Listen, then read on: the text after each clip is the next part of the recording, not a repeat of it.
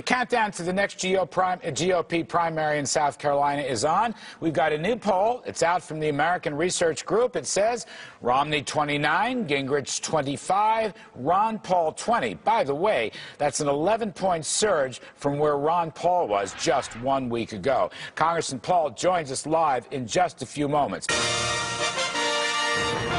Welcome back to the Kudlow Report. So, after Congressman Ron Paul's strong second-place finish in New Hampshire, he is winning plaudits everywhere. And I ask again this evening, can the GOP find a home for the principles of free market Austrian economic message? Let's ask the man himself, joining us now live, Texas Republican Congressman and presidential hopeful Ron Paul. Dr. Paul, as always, welcome back. Before we begin, sir, take a listen to what South Carolina Senator Jim DeMint told me yesterday.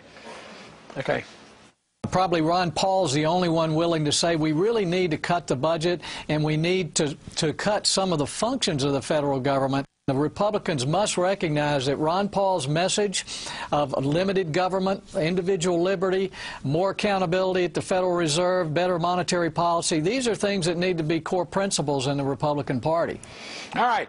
Congressman Paul, you heard the influential Senator Jim DeMint, influential in South Carolina and across the country. Do you believe now, okay, after your semi-victory in New Hampshire, you had a good close second, do you believe that there's room in the GOP for your principles? Well, there better be, or there won't be much left of the party, because we're really talking about the fundamentals that they claim they believed in for a long time. I mean, for cutting spending and balancing budgets and sound money. I mean, that's what we've talked about, you know, all the way back to the 80s, but we never followed through is a problem. And then in the, you know, in this century, you know, in the first decade, we had the House and the Senate and the presidency. And I think we blew it. We doubled the size of the Department of Education. We had prescription drug program. And then we had that Sarbanes-Oxley. And I'm told that could have cost the business community $1 trillion. So, no, I think they better pay attention to those of us who believe in free markets and not just give lip service to us or, you know, they're not going to do well. Congressman, Charles Krauthammer, of all people, wrote a very complimentary article about you. And I want to ask you about one of his key points. He believes that if you can't get the nomination, you should deliver one of the keynote speeches at the Republican convention to push your principles. Would you do that? Would you give a keynote speech? Is that something that appeals to you? Well, I think so. I don't want them to write it for me, but I appreciate Charles's comments. He's another fellow physician, I guess you know. So I think that's a real nice compliment. But of course, if I could write the speech, I think I'd be very interested in doing it. All right, good. Now, on to South Carolina. As you know, it's a pro-defense state. There's a lot of military bases, there's contractors, there's builders. You have a relatively anti-war message. Are there going to be difficulties on that point? You're closing pretty good, but is the defense message going to be difficult for South Carolina primary voters? Well, so far I don't think so, because, you know, we have ads running down there, and I think that's helped switch some people over.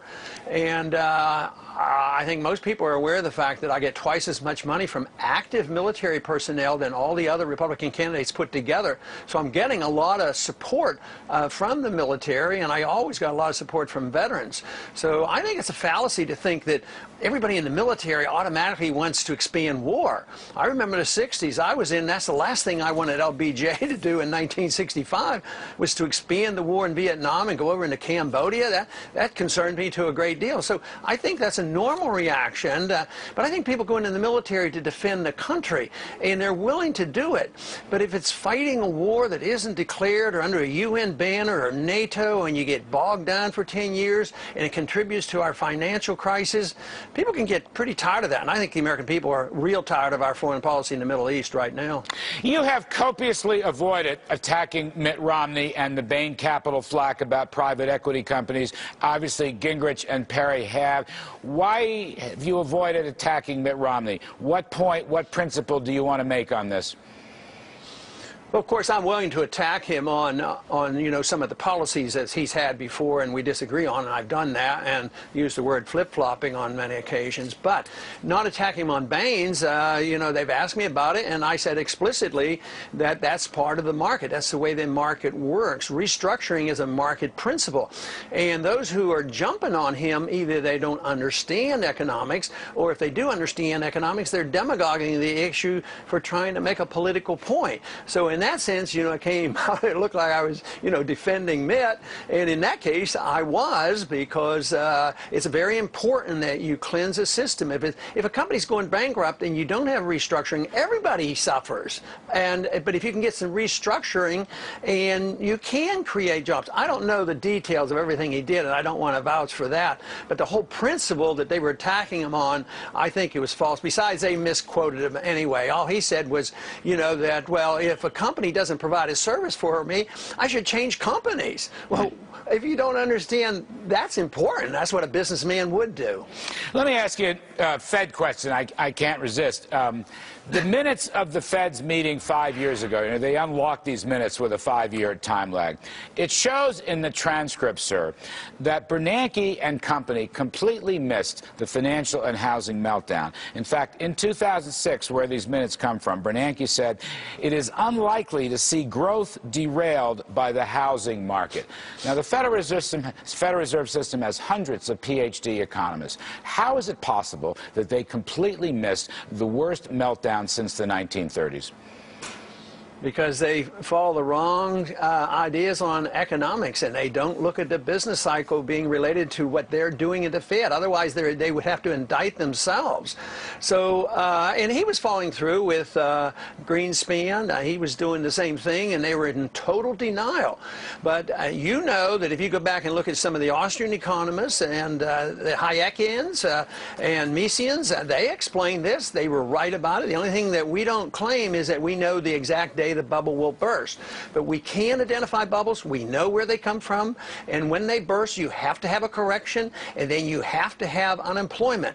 But the more you interfere with the correction, the longer the correction lasts. And this is why this correction is lingering, and why if we don't get more people to understand the business cycle, the fact that I think you make an important point, they have hundreds of economists all through the university system, but they know they don't get the job unless they say what the Fed wants them to say. There's no independence, so don't ever expect independent thinking at the Federal Reserve. They're there to defend a policy that is a total failure and has been, and we have to change it. All right, we have to change it. Many thanks, Congressman Ron Paul. Sir, good luck on the campaign trail. We appreciate you coming back.